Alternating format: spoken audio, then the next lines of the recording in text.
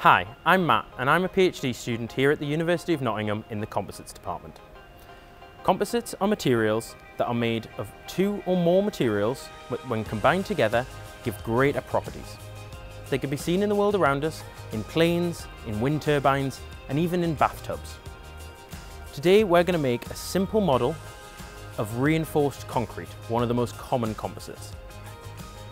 This is going to be made using water and spaghetti. Concrete is made of rocks and cement that when mixed together and dried gives a very good material in compression but is brittle and cracks easily. They add steel bars into this to reduce this. Today we're going to use the ice as the concrete and the spaghetti as the steel bars.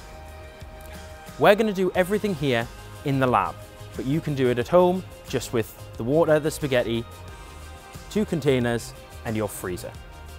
So, first things first, we're going to fill one of our containers up with just water.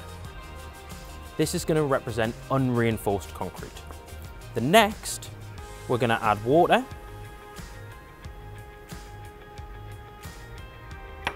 And then we're going to add our spaghetti to represent the steel bars.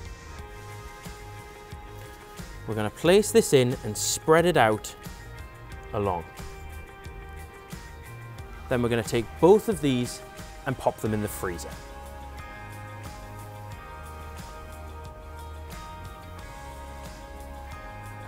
So, here are 2 examples that we made earlier.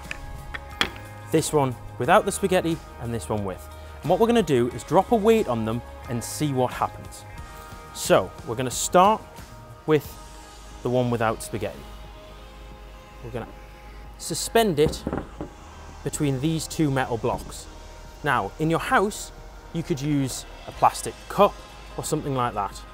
Something so that when you drop it, you can see it crack. We're going to take a weight and drop it on top and see what happens. So, as you can see, once it's dropped, the ice has completely shattered into multiple pieces. Not exactly what you want for your concrete.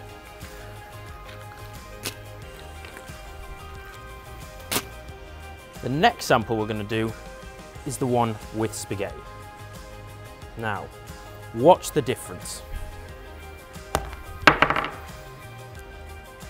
There's some light cracks, but it held in place. That's the difference just a little bit of spaghetti can make. Composites can be seen all around us, but one of the most common types is fibre reinforced concretes.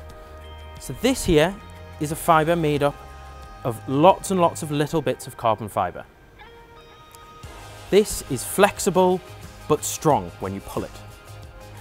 Not great for making structures, but when we mix it with a plastic and combine it together, we get something like this. This gives us great strength, really rigid, and brings all of the best properties together. Well done on completing the experiment.